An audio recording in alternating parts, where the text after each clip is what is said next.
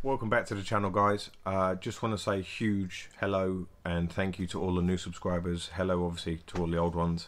Thank you for all subscribing, it is appreciated. Now hope you're well, obviously through the hard times. I think everybody wants to get back to normal life now, but when that will be I don't think anybody knows, unfortunately. So we just got to plod along, do what we can do and make the best of it. Had some fantastic comments recently about the videos, the McLaren especially. The customer was over the moon with it, so that's the most important thing. He was happy. The van setup tour has gone down really well.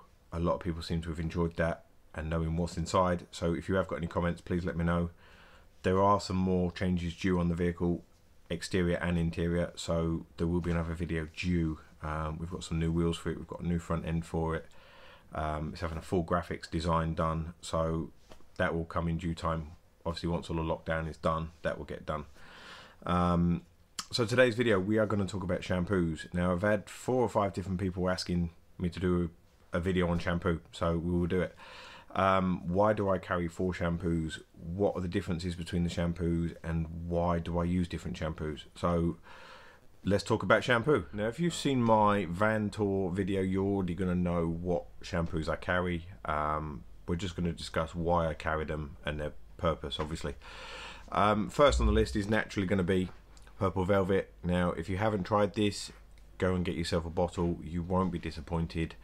I will also add, in case you don't know, that it is free shipping on the Autobrite website at the moment while we're in lockdown. So free shipping is always a bonus, everyone. Nobody likes paying for shipping, let's be honest.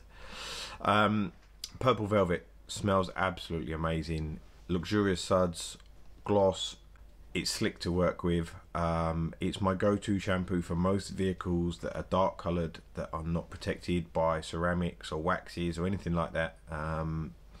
I do have some customers that don't have any protection on their vehicles, so that is my go-to shampoo for their vehicle.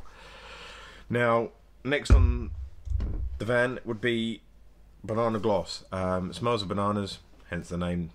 Now it doesn't contain the sud quality that Purple Velvet carries. The suds compared to this wins all day long. Gloss side of things, this will win all day long. I use this as a designated for light coloured vehicles, or silvers, whites, you really silvery blues, purely because of the gloss. Obviously everybody, when you clean the car, wants it to look shiny and glossy, so my idea is to use the products that are designed to do that. So Banana Gloss is my go-to for light coloured cars, hence why I use Purple Velvet for darker coloured vehicles. Great product. If you haven't tried it, I say go get some, it is on offer. The next on the list will be Citrus Pearl, non-gloss enhancing cleaning shampoo. It's great cleaning capabilities, brilliant suds, no gloss enhancers, so it's designed to work with matte vehicles. I know some of the Alfa Romeo Giuliettas left with matte paint. A lot of manufacturers now are using matte wheels, for instance, so you don't want to wash them with gloss enhancing products because matte's not designed to be obviously gloss.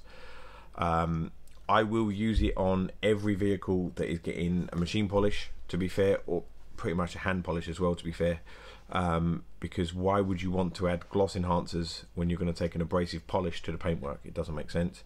You want that paint as pure as you can get it, ready for any kind of correction work.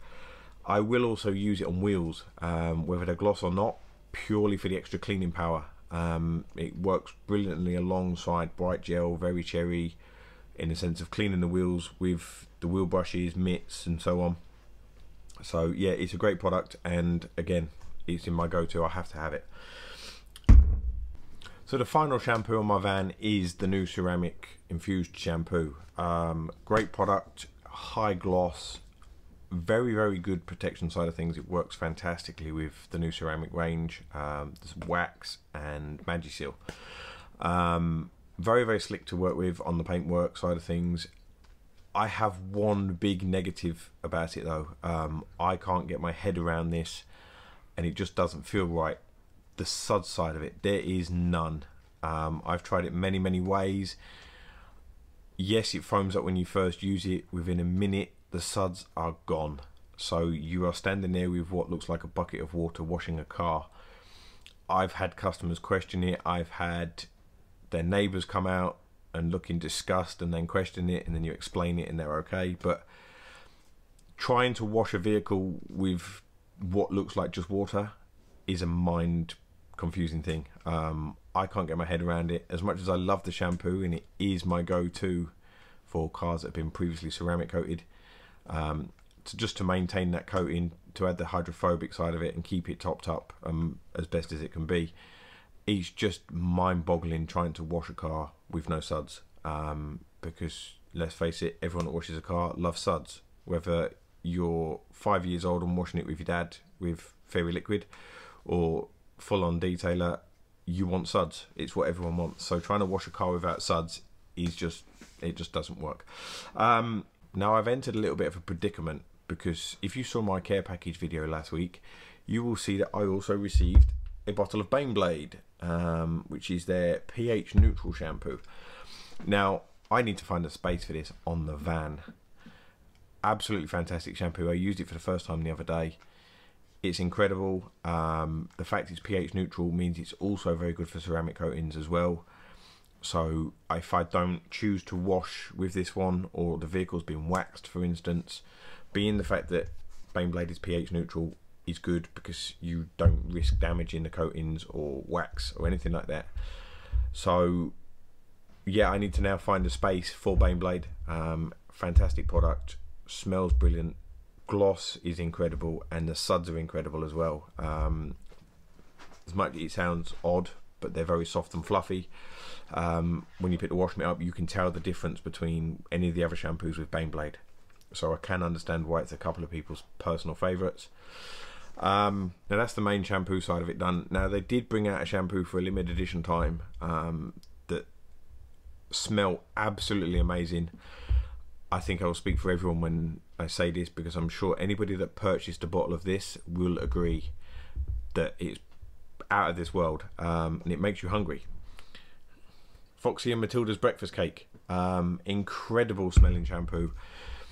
Gloss and suds, I don't really know. I'll be honest, I've not really used it. I bought 2 bottles and I've still got a bottle and 3/4, so it's not been tested as such. It wasn't bought for that.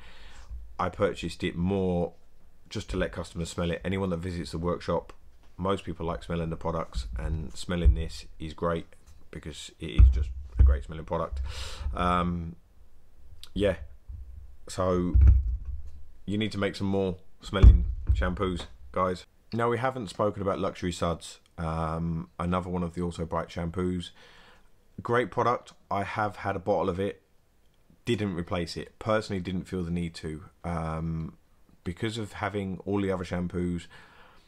Yes, luxury suds is a wash and wax shampoo, but I think the protection side of it is so minimal that it's not worth having. I'd rather just reach for Purple Velvet or Banana Gloss.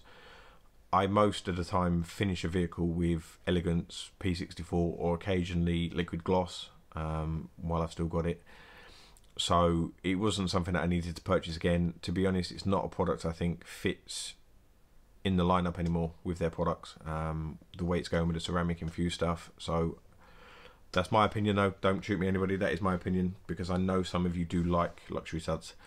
That's it for this video. Obviously there's not much more we can talk about shampoo side of things. If you do have any comments, requests for videos, reviews, anything, please drop it in the comments box and we'll have a look at getting it done. I have had a couple of people asking for a full deep wheel clean and sealant video. We'll try and get that done in the next few days if possible.